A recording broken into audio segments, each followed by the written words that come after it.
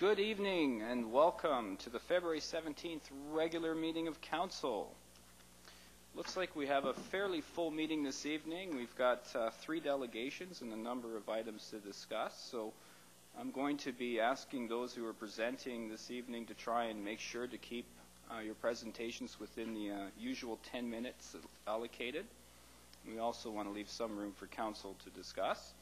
And let's get this meeting under order.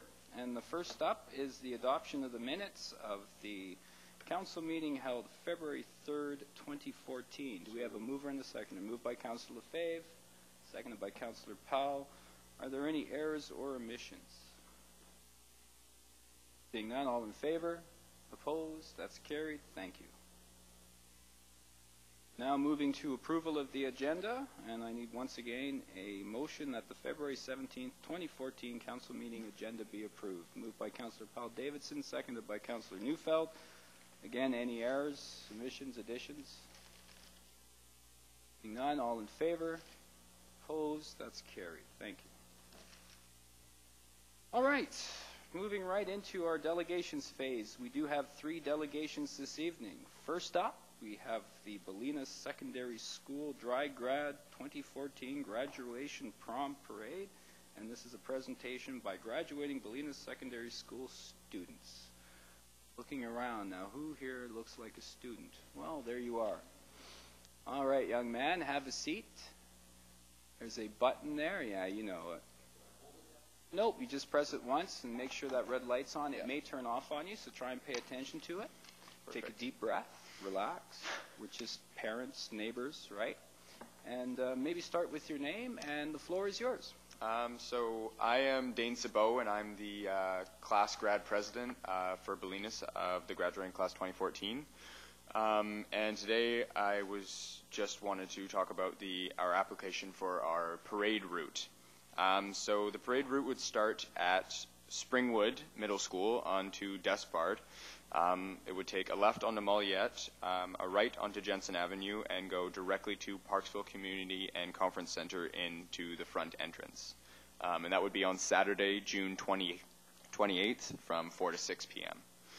Our parade chair had a meeting with Constable George Minshall, Citizens on Patrol members John Bishop and Michael Garland on Monday, February 3rd, 2014 to discuss the parade route.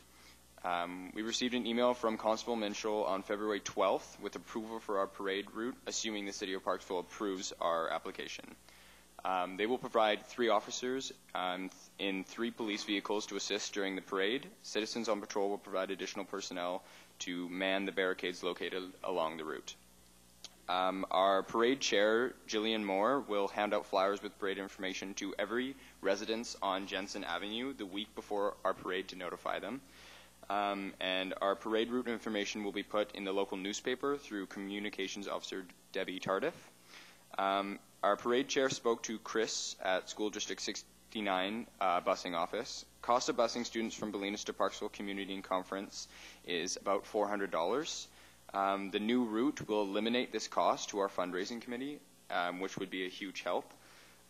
Parking for parade and red carpet viewers can happen in gravel lots on Craig and Jensen. And the BYLAWS Dry Grad Prom Parade has been a tradition in our city since approximately 1998. And we hope that the community will come out to watch our parade and share in the excitement of our grad class of 2014. And on behalf of the grad class of 2014 and the Dry Grad Prom Committee, we want to thank you for allowing us to appear before the City Council. All right. Thank you, Mr. President, and gold star to you for staying well within that 10-minute allocation. I'm just going to ask you to stay there for 1 second. I'm just going to open up the floor to any members of council that may have some comments or questions. Councillor Paul Davidson. Thank you, Your Worship. Very well presented. Thank you. I just have a question for you. I heard all the people that you said you were in contact with. Had you connected with the fire chief to ensure that the road closures that you're proposing wouldn't impede any emergency vehicles? No, we haven't.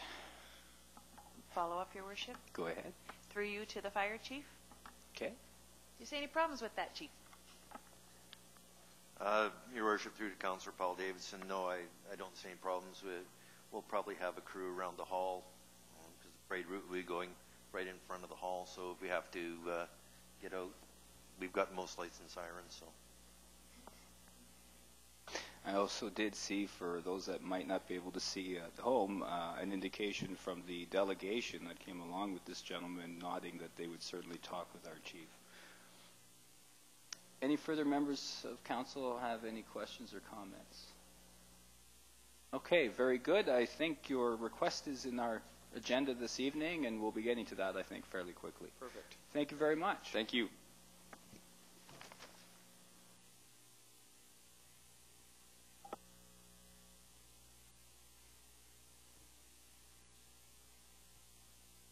All right, moving along, ladies and gentlemen, we have our next presentation, or delegation rather, and that is from Dr. Paul Hasselback, and he's our Island Health Medical Officer, and he's here to speak about health at the local level. Good to see you again, Doctor. As always, Your Worship, it's good to be back, and thank you for indulging me once again. I know I cannot beat that presentation, but I shall endeavor to do my best to keep you entertained and informed over the next few minutes. Very good. The floor is yours. And to Your Worship, members of council, members of the administration, thank you again for having me come by and sort of bring you up to date where things are. I try once in a year to get out to the 14 local governments in the Central Island, and this year you have the pleasure of being number one. So I apologize it's not quite as smooth as it might be, and I shall learn and happy to take your comments back and try to improve it for your colleagues. This year, with the census and the National Household Survey information was released, and that provides us with some differences. There's also some other differences. So in the presentation that's up here, you have your local health area, which is that geographic zone that information tends to be clustered around. Those boundaries include up to Qualicum Beach and down just north of Lanceville, and include large sections of the regional district as well. Extracting community-specific information becomes a bit challenging. The one advantage of the National Household Survey is it does provide an opportunity to begin to look at community-specific information. Regrettably, we don't have the same coterminous boundaries. And just looking at School District 69, we've presented in the past the Early Development Index. The folks that undertake that study every couple of years have gone and changed the geographic zoning around how they cluster together those children. That's got impacts because we were very much celebrating the successes occurring in Parksville, and I've got some information that I need to share with you about less than progress in the last little while. The census divides up so that there are two geographic zones that are available to the Parksville community. The census metropolitan area, which I've got identified there. I'm not quite sure how that bounds out compared to the city boundaries.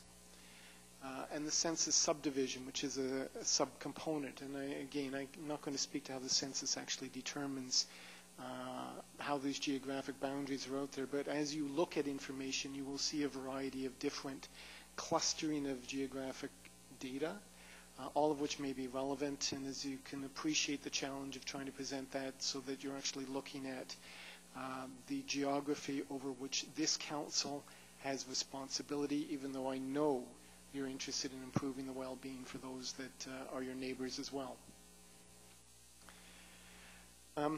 Parksville has, for many years, had a slightly longer life expectancy through the Qualicum LHA, so this is up to the Bowser area. As the data get melded over 5 years, we're beginning to see that the life expectancy in this area is now approximating the same as that of BC and the same as that of the island. I'm not sure I could overinterpret that in any fashion. It's just that I can no longer say that this is the healthiest local health area in the Central Island. It's just as good as everybody else. What we've presented in the past, and I know you're very familiar with, is this demographic profile where the population of the local health area is in red and peaks around the ages of 65 to 69 with a real trough in the 25 to 39 age group. In the background, you will see the island in green and BC in the dotted blue. And not surprisingly to this council, the general age of the population living in the Parksville-Qualicum area tends to be significantly older than most of the rest of the island, and in fact is one of the more elderly local health areas in the province. I believe they are number 2 at the moment. It is election year, and I'm sure none of you recognize that. I did want to have the opportunity to celebrate some of the successes of this particular council in improving the well-being of residents of this community, not the least of which is the opening of the Oceanside Health Centre and the opening of Family Place, both of which have occurred during your tenure. Certainly, Councillor Lefebvre is ably representing this council in the establishment of trying to develop an Oceanside Health and Social Planning Working Group. Call that a network if you wish, but that's something that is under progress, and hopefully, and I trust Councillor Lefebvre is keeping you well aware. His activities are greatly appreciated. There have been other successes in terms of the establishment of the development of family practice to provide a cohesive primary care voice for the integrated health activities. And I certainly don't want to suggest that I'm aware of everything that this council has succeeded in doing in the last few years, and leave it to you to fill this out if you wish. Over the final few minutes, I just want to talk a little bit about the LHA profiles. They are accessible online. Let me just stop you there for a second, Dr. Yep. Hasselbeck. Thanks to the brevity of our first presentation, you can go a little over time given the importance of the document, so don't feel too rushed. I don't think council would object. No. Okay, go ahead. Sorry. Thank you for that, Your Worship. I actually will try to stick to the time because I do have to do this 14 times. And some other councils are not as forgiving as you may be, and I do appreciate that. The profiles should be online. You're privileged to actually see data that is not yet out there. It is supposed to be posted by now, but in this day and age, things tend to slip in terms of the time frames. I've been advised that they should be posted by the end of the month, so hopefully they're out there. And certainly if any of council members actually want the profile, I'm happy to share that with you when I get the final copy. I do present it for your benefit in such a fashion that anything that looks to that side or to the right is good, and to that side and to the left is not quite so good.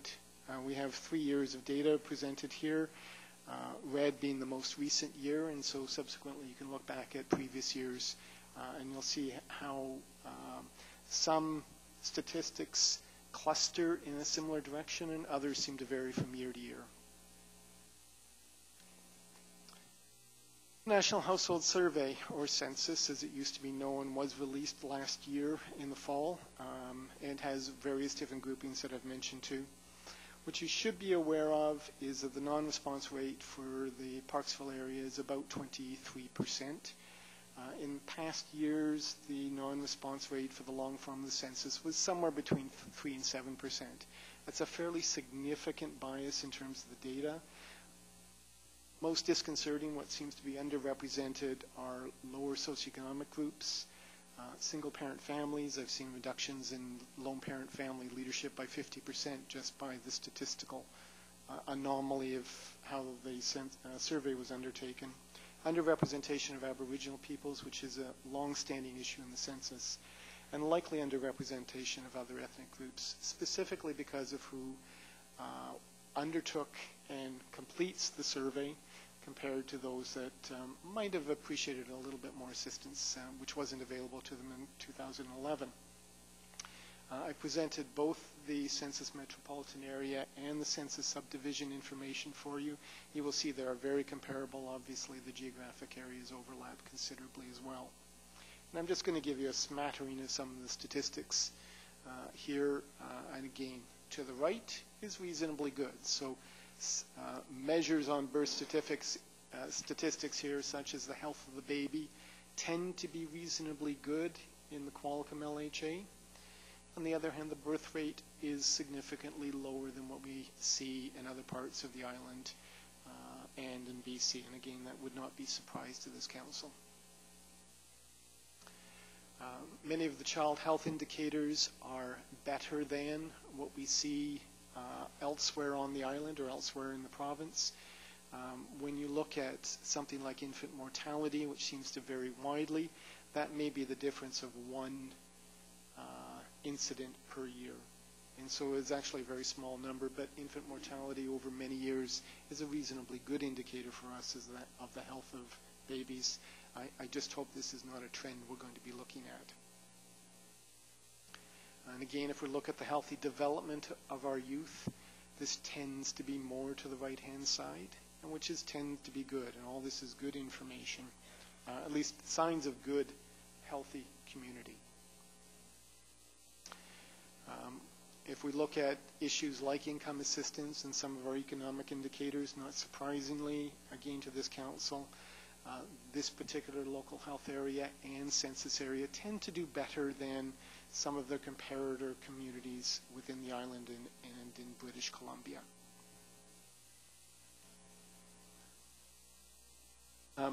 Because of a relatively increased life expectancy, there are lots of things that the death rates or mortality rates in the area are better than what we see on the island.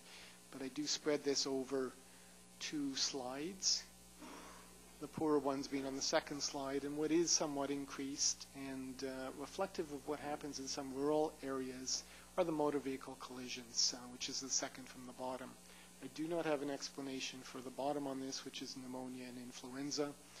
That's mostly pneumonia. But I do put a challenge out to councils that since we know motor vehicle crashes are a significant cause of death amongst individuals living in more rural environments, there are some better practices beginning to occur about clustering those involved in transportation around firm, seeing what can be done about reducing motor vehicle crash deaths, and with significant successes in some jurisdictions. Jumping to the National Household Survey, these do not have comparators at this point in time. The local health area information will not be released to us, and so when I come back next year, I may be able to make a comparison between Parksville and the local health area to start putting some of the Parksville specific statistics into context. And so we'll need to look forward to that. I don't have a date when that data file will become available to us. We actually have to ask Statistics Canada to do a special run in the province of British Columbia to have the data so that we can make it comparable to how we collect the rest of our data. And again, I'm just picking on, oh, sorry, please, Councillor.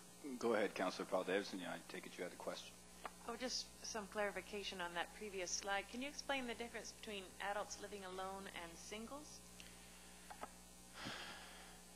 I actually can't. I'd have to go back to the definitions as to how they're presented.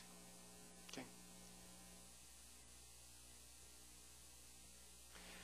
There is better information becoming available on the quality of housing available within various different communities. And again, without comparators, this is really difficult data to look at this point in time. And unfortunately, I can only present it to you in terms of the raw information at the moment.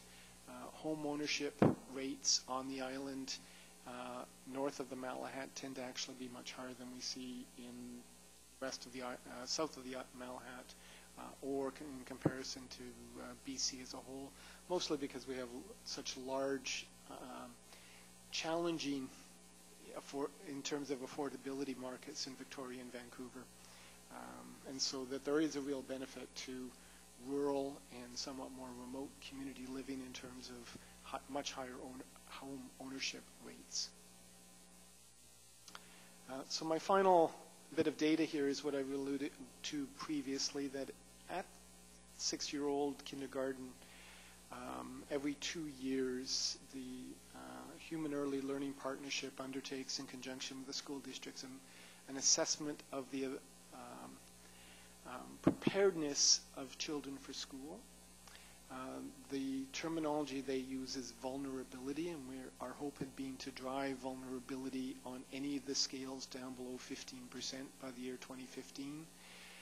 What we've seen in 2011-13, not just in the Parksville area, but in many areas across the province, is increase rather than a decrease in vulnerabilities, suggesting that despite some of our efforts out there and despite some of our rhetoric out there, we're not investing it in children to the same extent that perhaps was occurring previously, and we're beginning to see some of those problems. And I'll sit here and tell you that I'm actually not surprised.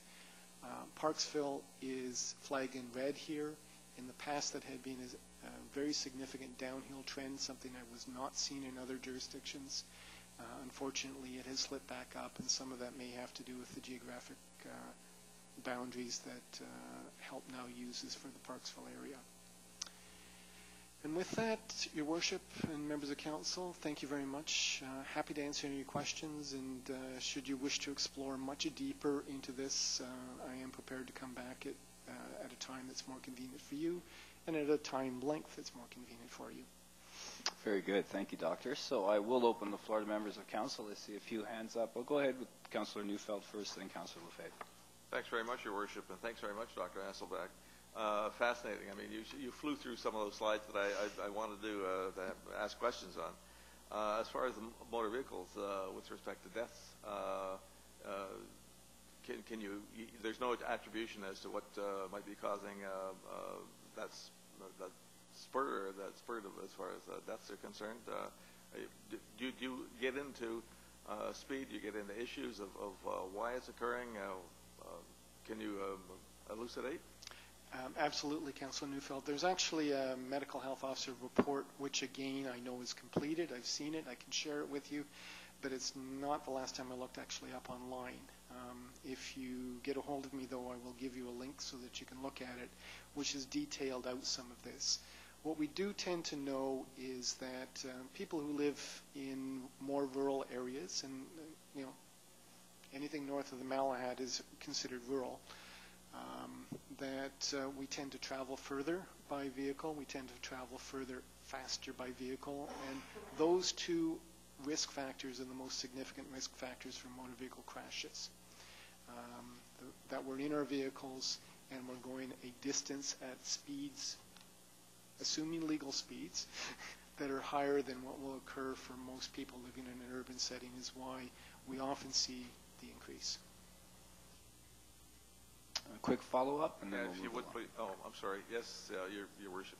Actually, there are a whole slew of questions. You answered one of them already, sir. I actually would like to have a hard copy, and I would like to have further discussion with you concerning it, and I'm sure the rest of Council might as well. But the second question was with respect to home ownership. It was really quite significant. What your slide showed was that the cost for an owner of a piece of property, a homeowner, would be $800 as opposed to a renter would be up at $950 or something of that nature. So really, although we're not responsible as our level of government for housing, in fact, we should be pushing the federal government and the provincial government for housing and for assistance in housing, to be able to put people into their own home and to make that a more affordable way of doing things, just to be able to allow for greater, I guess, a greater efficient use of income that they might have. Is this something that you would agree with, or how would you follow that, sir? I really enjoy when I get questions of that nature that actually have their answer in them. And Councillor Neufeld, I totally agree with what you just said. Housing is a grossly underrated concern when it comes to health issues. We know that people who actually have their own home, be it a rental or be it their own home, but some stable housing environment, is one of the best contributors to their long-term well-being. It's one of the few things that I actually could commend the federal government for in its last speech from the throne, because they actually did speak to the need for increasing housing strategy for those that are in unstable housing environments. But at a local level, I do think there's lots that you can do in terms of your community planning relative to supporting the development of both types of housing markets and some comparability between those markets. Thank you. Councillor Lefebvre. Thank you, Your Worship, and thank you, Dr. Hasselbeck, for your presentation. I wanted to come back to the, by the way, is there any cure for the common cold yet? Not that I'm aware Okay, of. well, I thought I'd ask that question first. In your statistics, you showed that 22% non-response rate amongst the group that you showed there. I gather that that's got a lot to do as poverty related, and bringing up some of the issues that are of concern. I mean, non-response, that can't be good. That it must augur for other problems that are going to come about. So, Councillor Lefebvre, prior to 2011, the long-form census was a mandatory requirement. Sometime between 2006 and 2011, there was a decision that was made that would no longer be mandatory but would be voluntary. There were significant concerns expressed by a whole wide range of organizations, including local governments, about what that would probably do to the data from the National Household Survey. I think that all we've been able to accomplish is confirm that those fears were brought forward, that in the absence of truly being able to break down who did not reply to the survey, and we don't have the information on that, we can make some acknowledgments based on what we know from other data, such as past surveys. When lone parent rates drop by 50%, that's a prime example of one that that just didn't happen. There are other reasons why we can make suppositions and some conclusions about who isn't replying. How that impacts the results of the National Household Survey, however, is something that we actually do not have an answer to. And when you go to Statistics Canada, you will see this disclaimer on all the information that they have about the results of the National Household Survey. Thank you, and I hope that we can get together for a longer period of time, because it was a lot of information. We could spend, I think, a few hours with you, but maybe we can come back at another time like we've done in the past. Yes, we have done that in the past. As other members of council feel that might be worthwhile? Not seeing anyone object, so perhaps our staff will contact yours and we'll make an arrangement and we can get you exclusively on an evening or something. Thank you very much, Your Worship, members of council, administration. It's a pleasure being able to join you this evening, and I will look forward to coming back and having more in-depth. And please don't hesitate to contact me if you need some additional information. All right. Thank you, Doctor.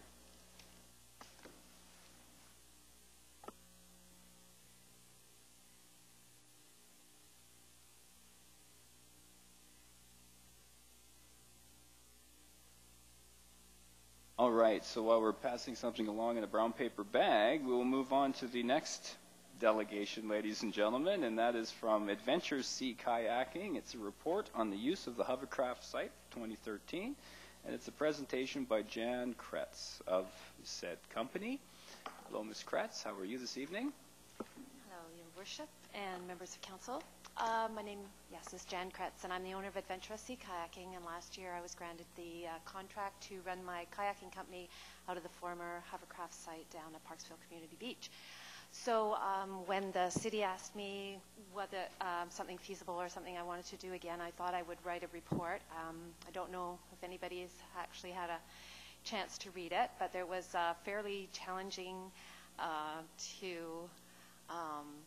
the logistics of it and the signage and just getting people to my end of the beach where I was. So I did get 2 directional signs made. The city was very good on that. It was great. And the other one, of course, was getting people to my end of the beach. Mostly what I saw was a lot of other people having signage within the beach, which is what I would like to address tonight, whether they were people having yoga on the beach or it was the Beach Fest or the Sandcastle weekend. So when I did see other people do that, I did make signs like this, and I did put them in the park about the 3rd week in August, and they're just directional signs that would take people right from when you enter the beach around the corner and down the way to the end. So I was just hoping that we could somehow I could have directional signs within the park itself as other people are using. And the other thing was that the labyrinth was painted over the hovercraft site, and I did agree to this, but it wasn't going to happen until September, which I figured would be sort of at the end of the season, but it actually happened first week in August. So what happened there is that they actually took over the site, and it was quite a successful thing for the people walking the labyrinth, but unfortunately I couldn't really put my pop-up tent there anymore, or I felt like I was intruding upon their space, even though I had rented the space. So a little bit of, I would like to go down to the beach again this year, but I in that part of the beach is probably the best to run the kayaking out of, but I'll have to look at the location there. And the last thing was, of course, there is a big buildup of a gravel bar right in front of the ramp, and I'm just wondering whether it would be possible to have that removed, whether some kind of grader or something could go in there. I know that the city of Qualicum Beach actually goes in and moves their sand that's come in through the tides and things like that. So just was wondering if that was possible to make this a feasible business to run down there. Does that conclude your presentation, Ms. Pratt? Yes.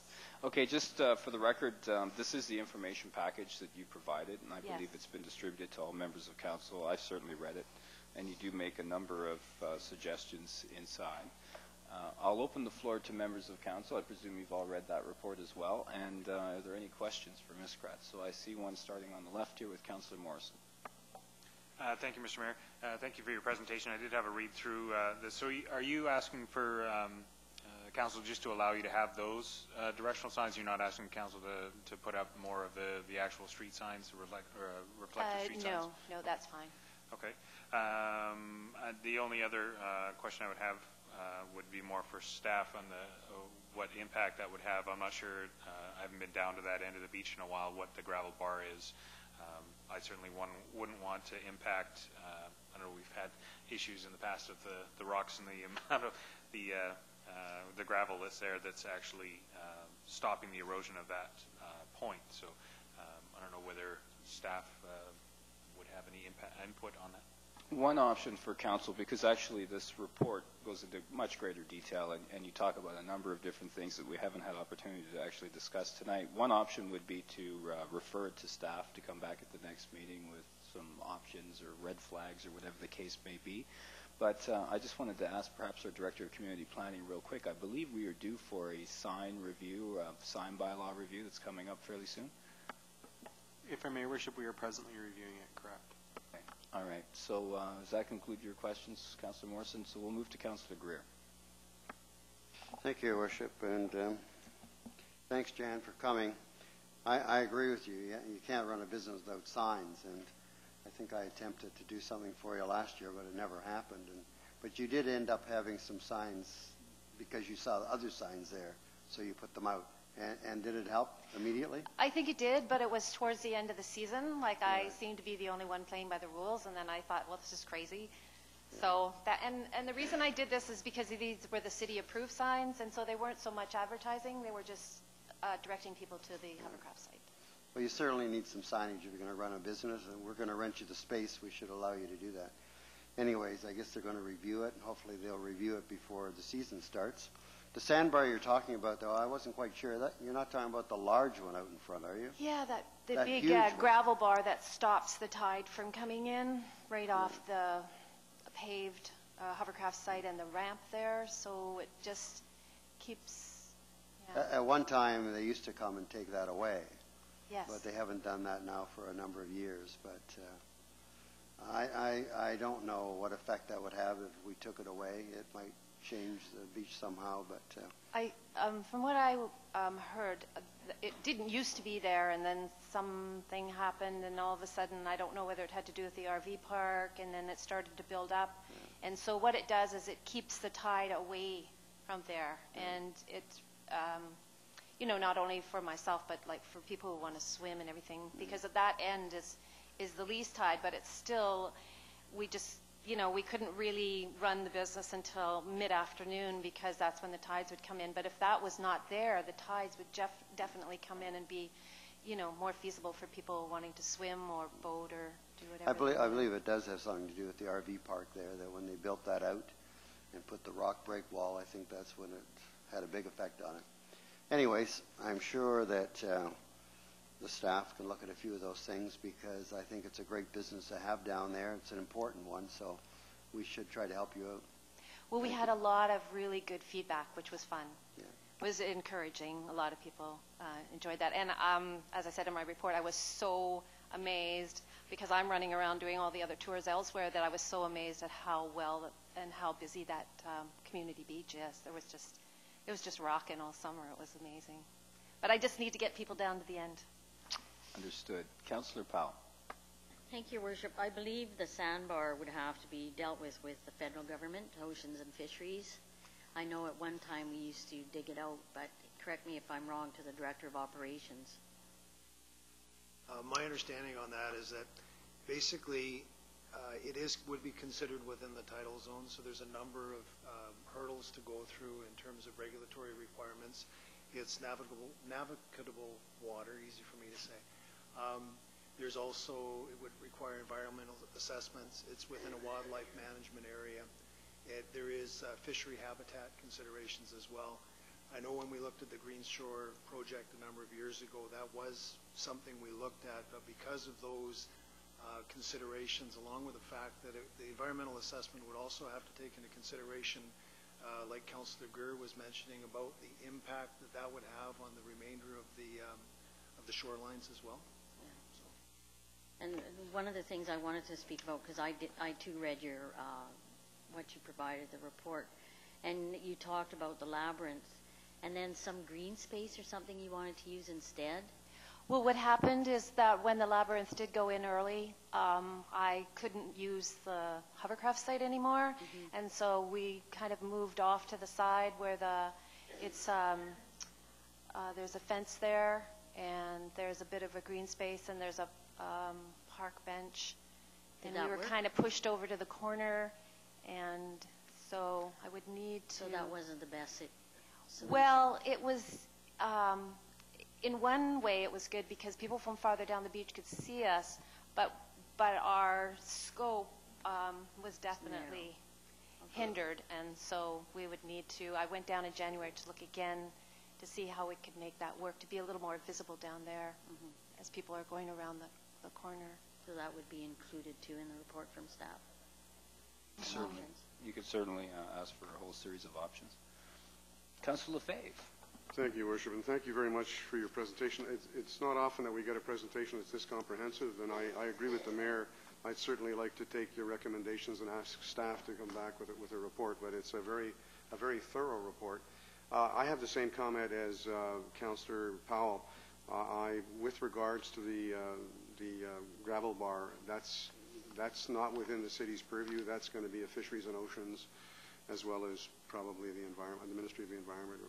So that, and I doubt very much that they do much to alleviate that problem. I think they're letting nature take its course.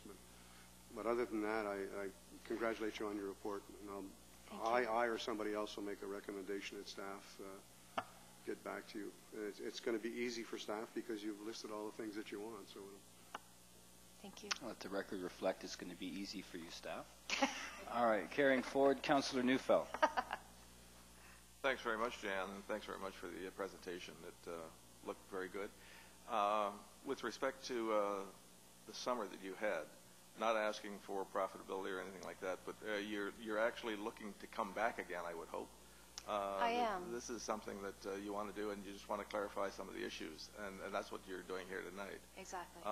Okay. Is there anything else that you would like to see staff deal with, or other than what you're coming up with here? Well, one of the biggest things is it was quite a laborious challenge, as I mentioned there, to bring down all the boats, all the gear, set up, tear down every night.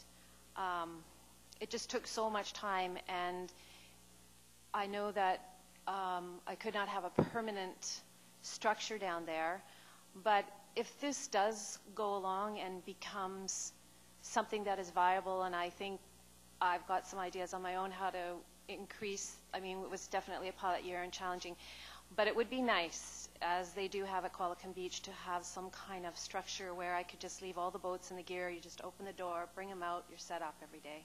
because that was huge having to do that. And I, that very first day I did put up a gazebo, and then the next day I came and it was gone. So, and I knew that. I knew we talked about security issues and things like that. But that would be awesome if I had something where I could actually just have more of a structure down there. But now with the labyrinth there, I'm not sure how that all can work, but that would certainly be huge. You mentioned in your report some sort of a portable trailer, perhaps, is one option that obviously you could secure in some form or fashion for overnight. Yeah. Okay. Follow-up? If I could, Your Worship, please. I don't know if this would be something for staff to look at, but would it be possible for you to have a trailer set up that you could actually move off of the site wherever you're going to be and leave it in the we have a parking lot there. It would take up possibly one space, something of that nature, that you could then pull back and make use of the trailer. But I mean, it would be a matter of being able to secure all of the material. That's the biggest thing, is being able to secure it. All I'm suggesting is how to make the enterprise profitable and something that I would like to see occur as far as the beach is concerned. Yes, yes. Thank you. Thank you. Go ahead, Councillor Powell Davidson. Now would be a great time for a motion if you were interested in doing so. I would like to make a motion. And I would also just like to ask a quick question through you to do that staff. first and then make the motion, sure.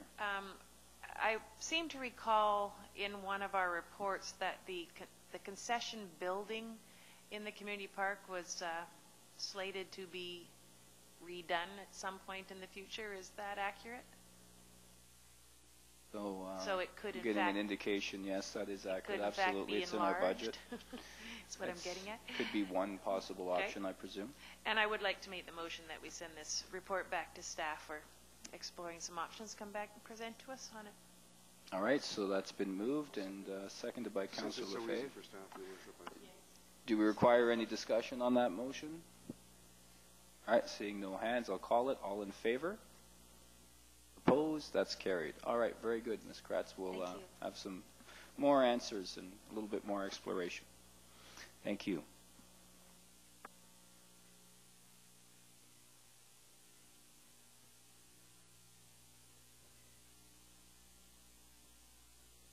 All right, we're moving right along, ladies and gentlemen. We are now into our correspondence section.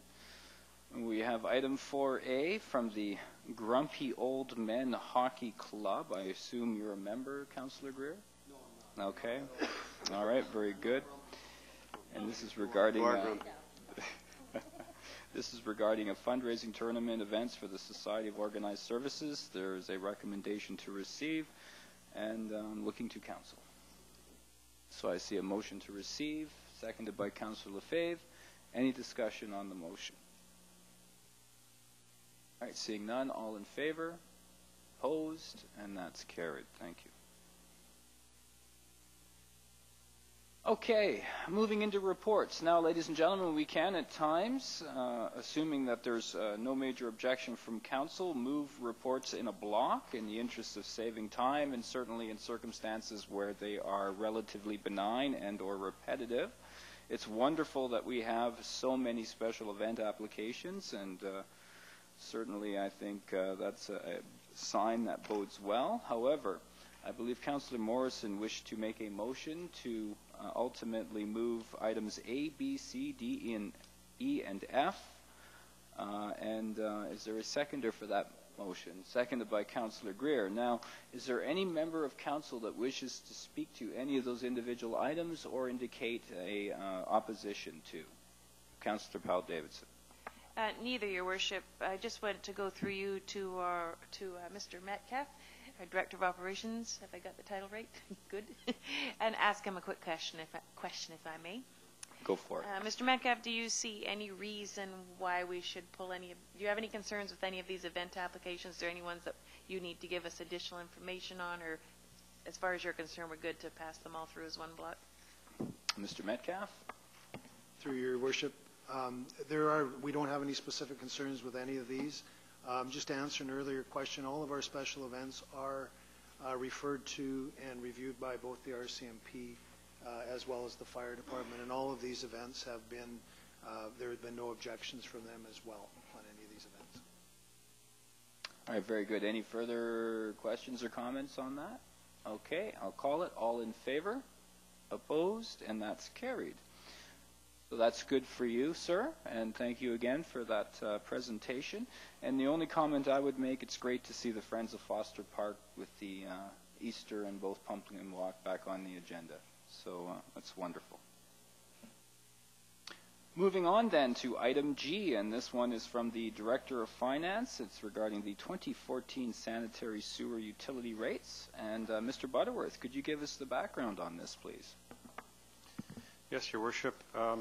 The sanitary sewage billings are based on water consumption, and reductions in our water usage from water conservation efforts over the last few years, the sewage capital program, and combined with only one rate increase in the last 6 years, has reduced the annual revenues for the sewer fund and is also now eroding the accumulated surplus. The reason there was no increases over only one increase in the last 6 years is we still have a fairly healthy surplus in there, but the capital program over the next 5 to 10 years will erode that away. So the accumulated surplus dips below $500,000 in 2018 in our recent DCC plan, which has been before Council and received 3 readings. The DCC plan and our draft provisional budget for 2014 to 18 both included a 6% increase in the sewer rates for 2014. So the recommendation is as per the agenda. Okay, so we do have a recommendation there before us, and is a member of council prepared to make that a motion? Moved by Councillor Lefebvre, seconded by Councillor Morrison, and discussion on the now motion. Go ahead, Councillor Lefebvre. Thank you, Worship. Just very briefly, as your representative on the RDN, we're looking in the 2014 budget at future projects, and this sewer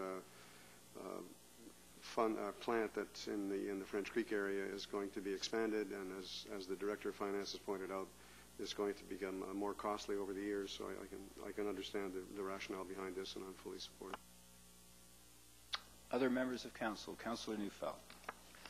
Thank you very much, Your Worship. I have a bit of a problem with it in that as far as our DCCs were concerned, Council decided that we would only have a 1% increase with respect to the DCCs, whereas the Finance Department had suggested last July an increase of 45%. As that would have had an impact significantly on the amount of dollars available for capital expenditures for the development concerns as far as cost is concerned. I was unable to vote with council and voted against the DCCs of the 1% increase, and I can't support this. This is basically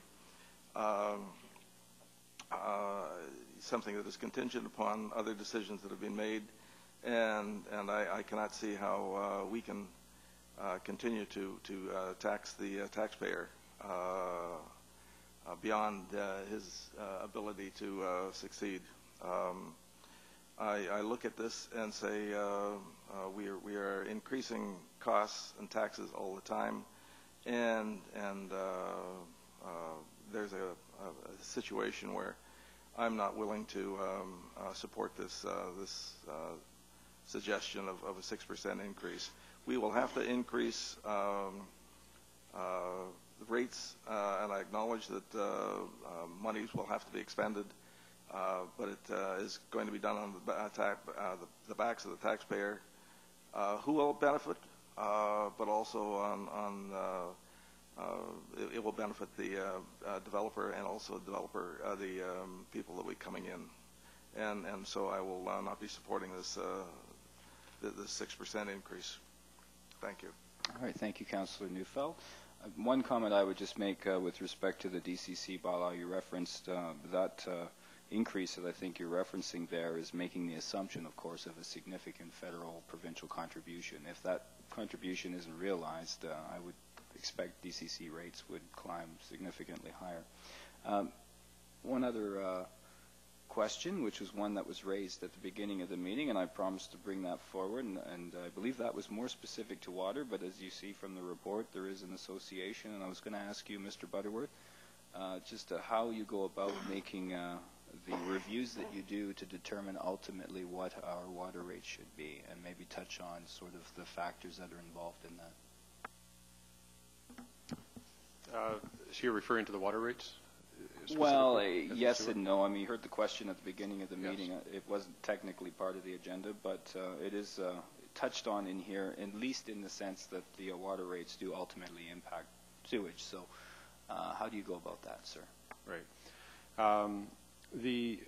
First of all, just to deal with the review that he was talking about, we haven't done a formal review. I'd have to actually go back and look at the recommendation and see what was in it, because I wasn't aware of that we were supposed to be doing a review with that. So we haven't done that formal review, but I will look back and see what the recommendation said and report back on that to council once I find out exactly what it says and what we were obligated to do. What we did do prior to the water rate increase that's in later on in the agenda here is we did review our water revenues for last year and compare what our model that we brought forward to council the year before looked like, and they were fairly close. I think there's it's around $100,000 difference between the two, so it's actually fairly close on multi-million-dollar revenues. But as far as setting the rates, we do have a 20-year model, and within the 20-year model, we have capital, all of our capital, all of our DCC funding, all of our expected operating costs, and we also have then variables such as rates, which the water rates is generally what will dictate how high the revenues will be, and that ultimately pays for everything on top of the development contributions from DCCs and any grants we might have. So the model basically puts it all together, and we put in the rates. We try and have consistent rates if we can all the way across. We start with, say, a 3% rate and see where that leaves us, and if we end up being short in the model in some years, then we have to make adjustments on the rates and either increase them or decrease them at the start of the plan or decrease them. In the case of the sewer fund, we didn't have any increases for 5 years in a row there because we had fairly healthy surpluses, and even going out a long ways, they were still going to be okay. But as I said, with the erosion of the rates, or the revenues, because of the decrease in water, which actually ultimately decreases sewer rates, we're ending up now where we do have to have sewer rate increases, and slightly higher than what we would like to have had. But those factors and the fact that actually development is slower than we had anticipated as well over the last few years has necessitated a higher than normal increase for the sewer rates this time. It's a little bit of a cruel irony that we press very hard for conservation, and rightfully so, just by virtue of the need to preserve, and in doing so, of course, we reduce our own revenues. And then ultimately we have to go back and look at rates because we do have to maintain an adequate reserve, and that's certainly been the policy of the city for as long as I think the city's been here. So, all right, I see Councillor Lefebvre and then Councillor Greir. Thank you, Your Worship. I just wanted to follow up on the comments that I made with regards to the future planning that's being done at the RDN level that the Director of Finance is aware of. And I should point out that in the financial planning and the cost of the upgrades and the expansion of the sewage treatment plant is going to be costly. This is this type of budgeting. I think that we take a cue from our CAO. This type of budgeting is the worst case scenario, but there will be applications made for grants at that time, and there could be adjustments made as time goes by. But you know, it's the old Fram filter ad: you pay now or you pay later. And the problem is when you pay later, you pay a lot more if you're not prepared for it. So that's the situation we find ourselves in. But there will be, I can say on behalf of the RDN staff, and I know that our staff are aware of that, there will be grant applications made for the expansion and upgrade of that sewage treatment facility. All right, thank you for the heads up on that, Councillor Lefebvre. Councillor Greir and then Councillor Powell. Thank you, Your Worship. I certainly agree with the 6% increase because these are our responsibilities as far as infrastructure go, and this is what I've been saying, I guess, for the last 5 years about having an austerity program, because the more we spend, the more we're going to have to put water up, sewers up, taxes up.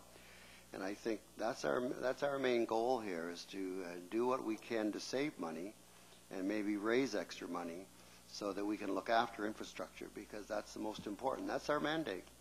Our mandate isn't to do a lot of other things that we've been doing, and I think we have to be more conscious of where we spend our money.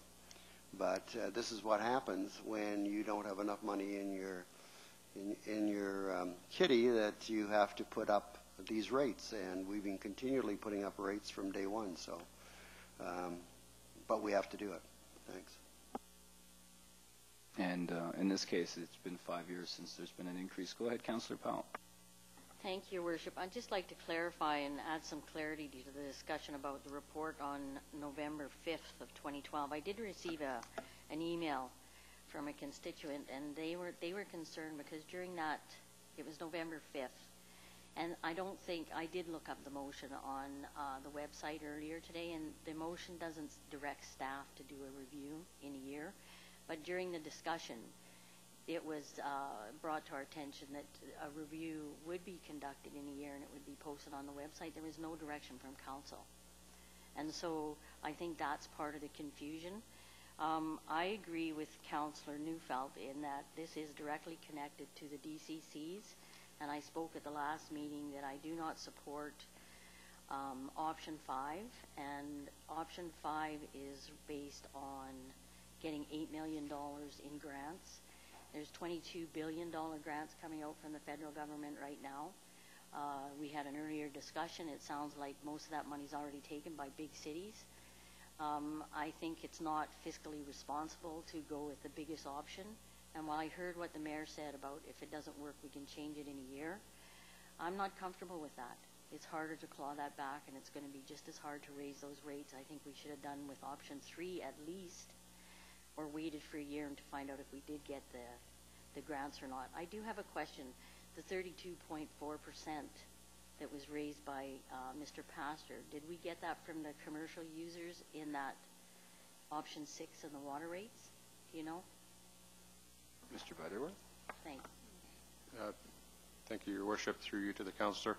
I actually don't know the answer to that because I haven't done an overall review of the split between the commercial and the residential for last year. So we'll have to look at that and find out how the split ended up for the year with the new rates.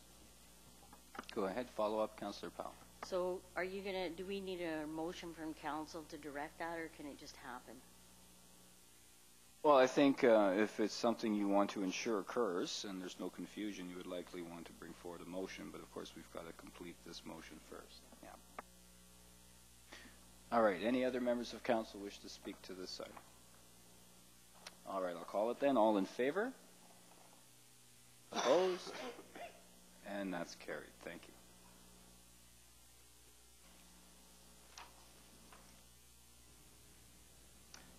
Maybe under new business. All right, moving on to item H, and this is for Mr. Russell to give us background on the issue of a review of our accessory carriage house regulatory policies. Go ahead, Mr. Russell. Good evening, Council and Mayor. Sorry, here's something to get set up for a second.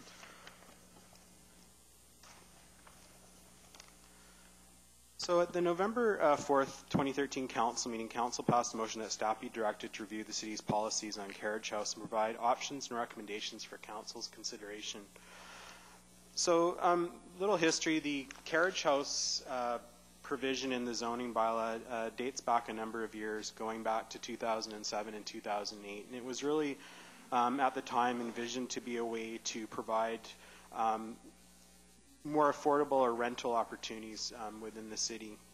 The city has been fairly progressive for a number of years, having secondary suites permitted in the basement of existing dwellings, and basically this was, in a sense, is a secondary suite that's in a detached building. I wanted to show a couple photos here just because I think long-term we'll probably rename Carriage House. It sort of suggests that you have to have a garage.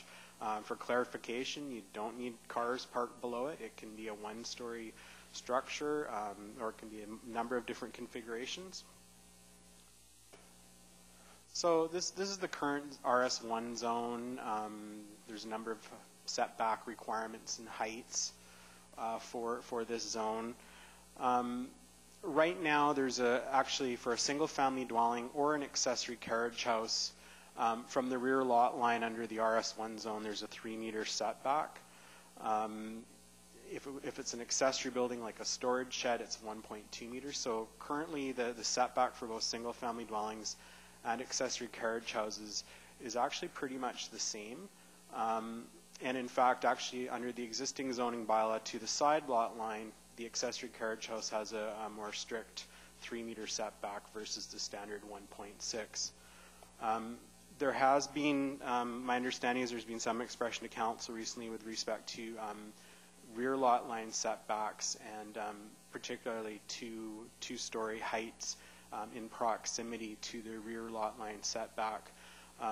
There's a couple options that have been presented to council as far as potential amendments to the zoning bylaw if council believes that there are strong concerns with it. One would be to basically sort of step the height of the building as it gets into proximity to the rear lot line. So option one in the staff proposal is basically increasing, let me rephrase this slightly, where the building exceeds 4 meters in height, it has to be at least 6 meters from the rear lot line versus the present 3 meters.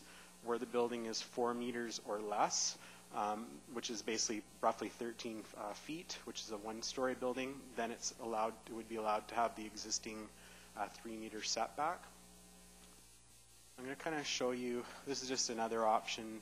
This would be just to change the setback pretty much to 6 meters for both carriage houses and single-family dwellings. But I'm going to kind of show you, and excuse our high-tech drawing here, but I was going to call it, this is our CAD system, or crayons and doodles, I would call it. But anyway, so if we do a bit of the math here, and I apologize if there's any quick errors, but our minimum parcel size is 560 square meters. That's roughly 6,028 square feet. Under our zoning bylaw, you're allowed a maximum parcel coverage of 33%. If you were to build a one-story home on a lot that happens to be at the smallest side allowed, you'd max out at 19,089 square feet. So you'd basically be able to put a just under 2,000 square foot home on the property, and that would be at no carriage house, no garage, nothing like that. If someone wanted to build a single-family house and a single-family carriage house or accessory building on their property, the house size is, in this sense, now being reduced to 1,500 square feet, and the carriage house would be about 489. So a little bit under 500. There are other options. The zoning bylaw does allow for two-story homes, and that's across citywide. Someone could build a 2,000 square foot two-story house. The average house size in Canada is presently about 1,900 square feet. That's the average house size in Canada.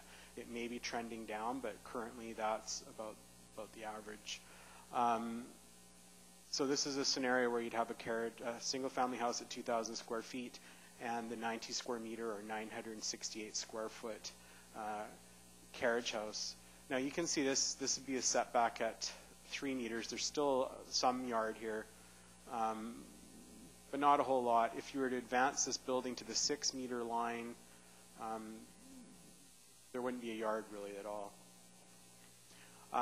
This is showing a 2-story house with a 2-story carriage house. This is at 6 meters. It increases the separation to the adjacent to the property to the rear. It also still provides some yard space. And this is kind of probably what people are more typically envisioning. This is where it's sort of a side-by-side scenario. The reality is, to have a side-by-side scenario, you're really looking at a larger lot. You're looking at a lot that's at least, by my calculations, 751 square meters. This would allow for a 2,000 square foot home, as well as a carriage house, facing this say is your roadway. I do want to backpedal slightly though. In these scenarios here, on a smaller lot, these would really primarily work kind of on a corner lot or a lot with lane access at the back. So what's on the ground to date? So since it was implemented in 2008, there's been 11 carriage house building permits issued in the city. As we can see by the parcel sizes, people that are choosing to implement carriage houses are generally doing it on lots bigger than the 560 square meter minimum. Oops, go back here. And in fact, in most, they're even bigger than the 751 square meter example that was provided. In the majority of cases, because the lots are significantly larger, they have done that sort of side-by-side scenario, and in most cases, they've far exceeded the setback requirements. There's probably only 3 that would be impacted by the proposed change, and only where it's a 2-story. So I guess we have, out of the 3 that were issued to date that would be impacted, only 2 of them would actually be impacted because one of them was a single story. So that's pretty much my summary. All right, thank you, Mr. Russell. And I see that you're making a recommendation, and that recommendation, beyond receiving this for information, is to look at a draft bylaw with option 1. Can you speak just to option 1 very quickly? I'm recommending option 1 if council is of the opinion that the concerns are such that there is a need to address the matter. It's not a strong recommendation, but it is a recommendation if council believes there is concern in the community. So definitely an option for council to consider, and that would be essentially to reduce heights to ensure that carriage houses are only single story in height. If I may clarify, Your Worship, it would be to reduce the height within the 6 meters to only 1 story within that 6 meter area. Right, okay. So we do have a recommendation before us, and I'm looking to council for some direction here. Councillor Powell. Thank you, Worship. I did read the report, and it's my understanding that this is coming forward because there's not much in the bylaw now to govern the distance and everything for carriage houses. Is that correct? And this would clarify it? Mr. Russell? If I may, Your Worship, my understanding is, well, a couple things. First of all, we do have a 3 meter setback for both the single-family dwellings and carriage houses from the rear lot line. The present bylaw allows for up to 2 stories within that 3 meter distance. My understanding is the city and council particularly received some concerns with respect to a 2-story carriage house that was 3 meters from the property line. So what the proposed option 1 does is basically if your building is within 6 meters or less from the property line, its height is reduced to a 1-story height of 4 meters versus the current 7.5. Thank you for that clarification. I think Councillor Lefebvre was first at it. Thank you, Your Worship, and thank you, Mr. Russell, for the presentation. 2 questions. Did we get any feedback from the construction industry at all on this proposal? If I may, Your Worship, that would happen as part of the bylaw review. We'd have a formal public hearing where input could be presented. But no initial reaction so far? There has been no referrals to date. This is only to start that process and then hear from the community. Is it safe to assume that parking might be a problem with this option? Reduce and remove the carriage component of the carriage house? In other words, would we encourage street parking if this were to be the case? If I may, Your Worship, I don't believe this encourages or discourages parking. It just makes it, at the end of the day, it makes it a little more challenging to fit carriage houses on smaller lots. The bylaw is designed to the bylaw basically throws you a break. It allows you not to count the area where you park vehicles towards your overall floor area. So in a sense, you kind of get that space for free. It encourages people to screen their vehicles within a building. That's obviously easier to achieve where you have a 2-story format, because then you can tuck the garages underneath. So it may impact the ability to easily screen vehicles on those smaller lots where it's getting a little tighter, but it doesn't mean you wouldn't be able to park cars on the property. It just means they're less likely to be screened within a building. All right, I think we'll move on down. Go ahead, Councillor Powell-Davidson, then Councillor Neufeld. Thank you, Your Worship. Thanks for the presentation. I do recall the person that had the concern about this and how we were, basically caused us to review this whole bylaw, and the concern that the person had was that by having the two-story up against the fence, they were going to be viewing into their backyard. So my question to you is, if it's a two-story and somebody's upstairs, will they still be able to view in the yard of the person behind them, whether they are 3 meters or 6 meters from the fence? Will they still be able to look into that backyard? Mr. Russell. They could conceivably.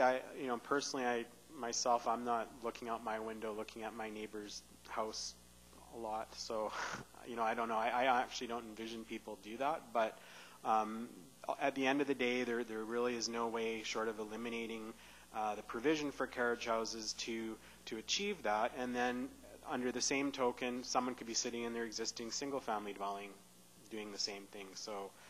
I believe it may alleviate some of those privacy concerns, but can it eliminate it entirely? I don't believe so.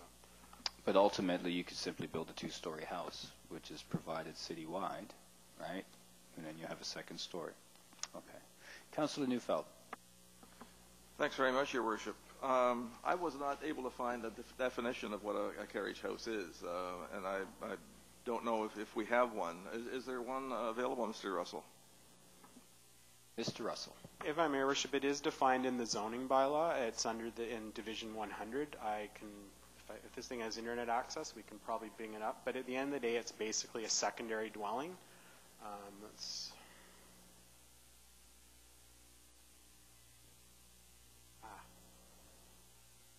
I can do my best here to navigate, Council bears with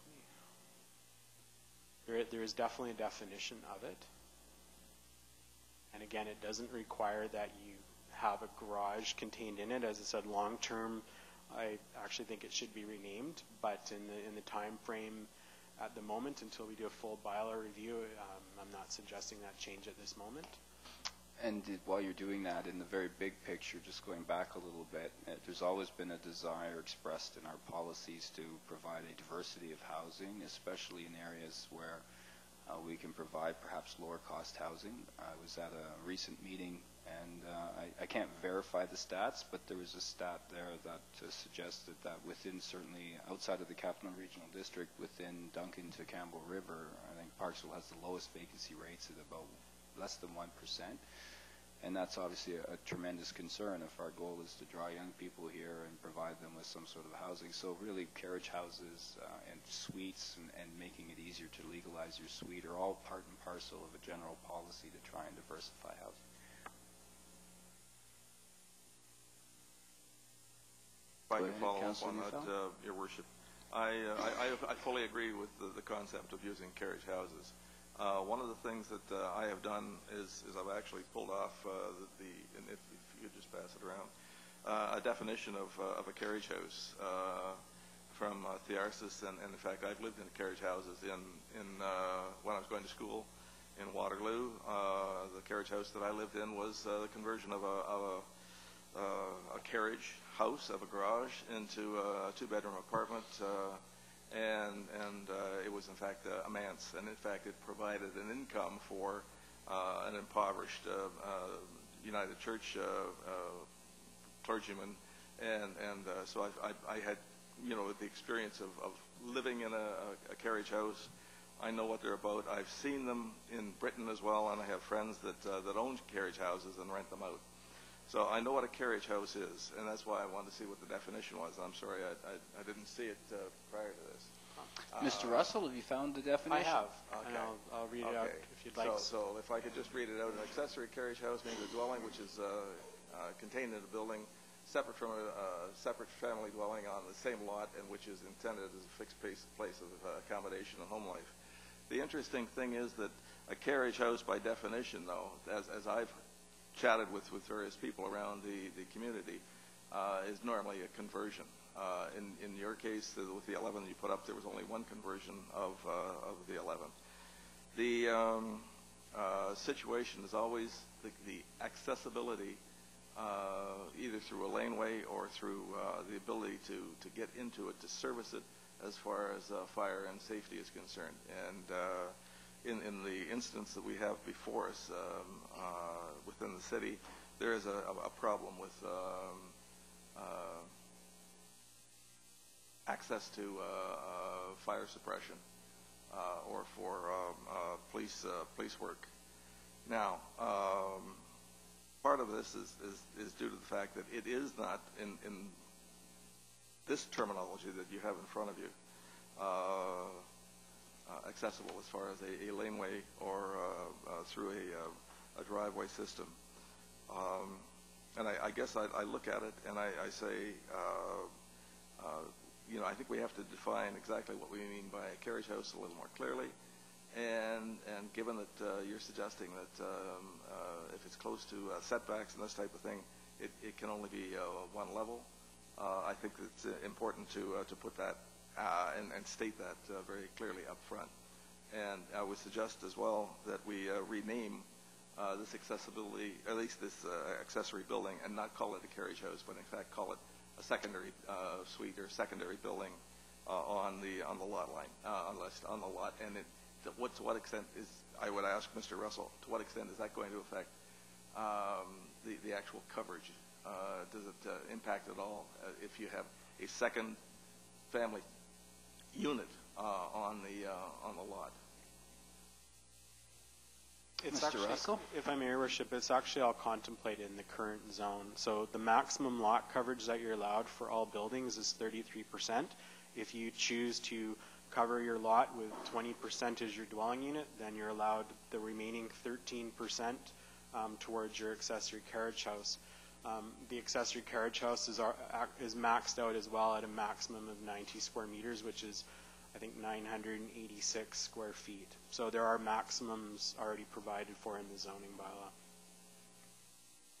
All right, thank you. Moving on, Councillor Greir. Thank you, Your Worship. I don't think the discussion here tonight is what a carriage house is. I think we had, I believe only one complaint about the height of a building that overlooked the backyard and the house of another building. And I don't see anything wrong with our present status quo at all. And I think by moving it 3 meters and allowing the second story, I still think you'd be able to see into the neighbor's yard. And in many, many houses now, even a single dwelling or a single floor, you can see into your neighbor's house if you want to be looking through the windows. So I don't see why we're jumping through hoops and barrels over one complaint. We only had 11, I think you said, and they were all on very, very large lots, and there were absolutely no problems. So I think we might be making a mountain out of a molehill here. Thank you. All right, Councillor Greir. Councillor Powell-Davidson. Thank you, Your Worship, and my sentiments exactly, Mr. Councillor Greir. 2 questions. How do we come up with 6 meters? Why not 4 or 5? And how small can a carriage house be? Mr. Russell. Okay. As far as the 6 meters go, it's actually our setback for apartment buildings, for 3-story apartment buildings. So that seemed like a reasonable number as a starting point. It's also fairly similar to our front yard setback of 7.5 meters. So it kind of was to provide a framework. It was really just a matter of doubling the existing one. And the second question was? How small can a carriage house be? If I may, Your Worship, through to Councillor Powell-Davidson, the bylaw itself doesn't regulate a minimum size. Those are basically ascribed under the BC Building Code. So a bedroom has to have a particular size, a kitchen has to have a particular size. I don't know those numbers off the top of my head, and there's some design elements to those. My guess would be probably in the kind of 250 to 300 square foot range, but again, it's dictated by the BC Building Code, not by the zoning bylaw. All right, thank you, Mr. Russell. Go ahead, Councillor Lefebvre.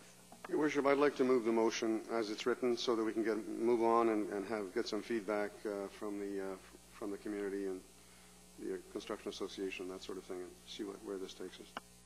All right, so Councillor Lefebvre has made the recommendation into a motion, and I understand Councillor Powell is seconding it. So on that motion now, is there any discussion from Council? Go ahead, Councillor Greir. Is the motion calling for option 1, or are you just... Yes, it is the recommendation to receive and then ultimately to move with option 1. It would then go into a process where we would have some opportunity for further feedback before it's adopted. Further questions or comments on it? The only thing I would add, just based on having some of these conversations, certainly with the folks that were concerned in the immediate area, is that, when you move into a community or rather a neighborhood and your houses are all already built, it can sometimes jump at you as a bit of a surprise. It's a little different than moving in next to, say, an empty lot, in terms of something suddenly appearing that's higher than you might have anticipated. So that was one thing that sort of tweaked me a little bit, but I certainly hear both sides of this argument. No further comments from council? Questions? I'll call it then. All in favor? Opposed? Let me call that one more time. All in favor? Opposed? Go ahead and raise your arms if you're opposed. All right, that is carried.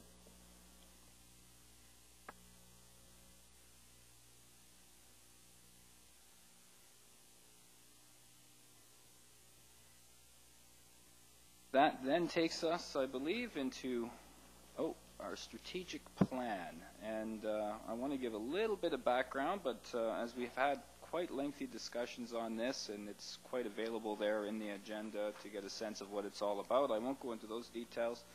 But what I will say is that, a strategic plan is really a reminder to us that there is a long-term approach at work here, and that we are but one term of politicians that are working on what you would hope would be a consistent theme forward in order to maximize our efficiencies and our ability to grow and see our community flourish.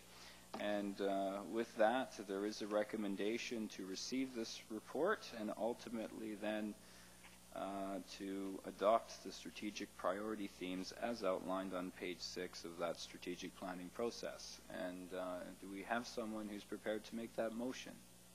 Moved by Councillor Paul Davidson, and I believe that's a seconding from Councillor Morrison. Are there any discussions? Go ahead, Councillor Powell. Thank you, Your Worship. It's a technicality. I already discussed it with the CAO on environmental sustainability and economic sustainability. You have the same definition for both, but he assured me that on the website it was correct. All right, so you're assuring us all, Mr. CAO, that that is correct, and that was essentially just a typo. All right, very good. So, any further questions or comments? I know there was some concern about making sure economic development was a component of those themes. Are we satisfied in that regard? I think you raised that, Councillor Morrison. Okay, and you had your hand up, Councillor Neufeld. Thanks very much, Your Worship. I look at this and I get really ticked off with how we're putting up that graph. Because in fact, I look at the environment, and that's all that supports all of us, whether it's social or economic. It's the environment that we have as far as the oil that we take from the ground. It's the environment as far as the air that we breathe. It's the water that we utilize. It's the forestry that we utilize. It's the metals. It's all, the environment is absolutely critical as far as being sustained. And what happens is that we have society as far as the numbers of people that are involved in society, and we're growing all the time. We're up to billions, 7 billions at this point. And that's absolutely critical. And it's how we use the environment that is critical. So I look at the aspect of societal growth and economic growth. And at some point, we are in fact not going to be sustainable. So I look at the issue of sustainability as being really critical, and it's the environment that sustains all of us, whether it's the social aspect or the economic aspect or the developmental aspect. And so I look at this theme this vision as being something superfluous. I mean, it's the environment that is absolutely critical to who we are and to what we're able to do. I mean, this is the aspect as far as the primary theme is the enhancing the quality of life. and the environment is absolutely crucial, and it supports all of us. And so I look at how we, in fact, as far as a society, and how we use it economically, and in fact, we're degrading the environment all of the time. And I'm sorry, I have problems with the strategic planning process that has come forward here. And I have read this a couple of times, and I've reread the material that we were previously given, and I really have some difficulty with it. Thank you. All right, thank you. Further comments, questions from members of council? Go ahead, Councillor Powell-Davidson. Councillor Greir, or pardon me, through you, Your Worship, to Councillor Newfield, I have to respond to that. We've discussed this at great length many, many times. I would have thought that your reserves would have come in long before now. I'm very surprised because we had a big discussion on this, all of us, big input, and this is what we've come up with. I'm surprised to hear you say it. Further comments from members of council? All right, I'll call it. All in favor? Opposed? And that is carried. Thank you.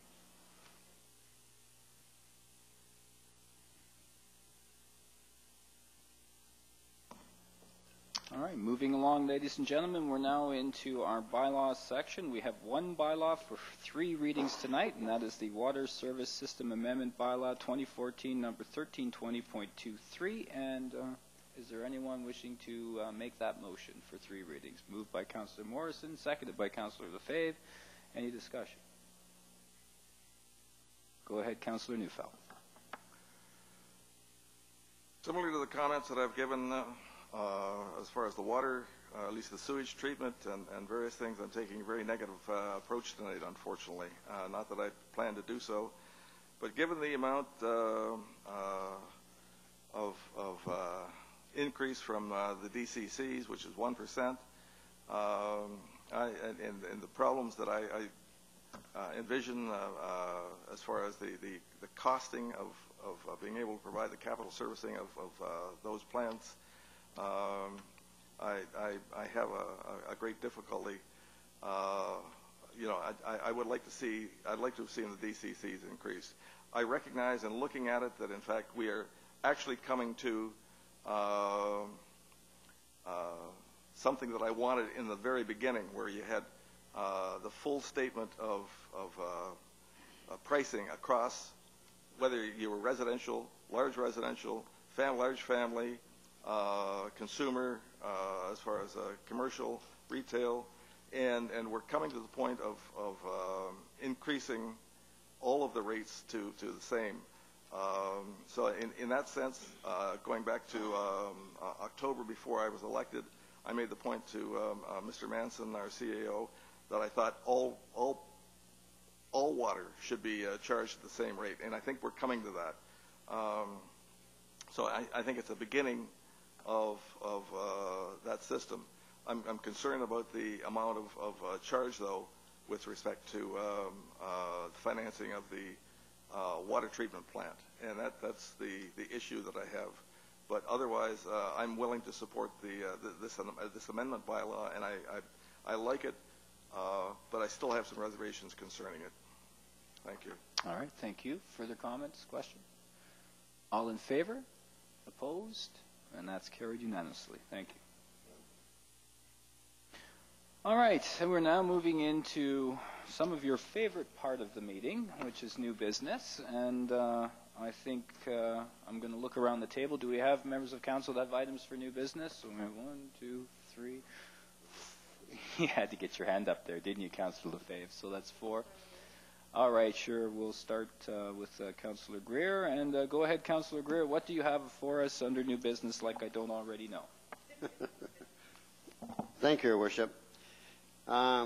It's to do, of course, with grants and aid, and I've been bringing this up for the last 6 years, I guess, that the City of Parks will discontinue the annual spring and fall grant and aid program and the practice of providing financial assistance to groups and organizations, with the exception of providing assistance for the Beach Festival and July 1st Canada celebrations, and that requests for financial assistance for the annual Beach Festival and July 1st Canada Day celebrations be considered each year prior to adoption of the final budget.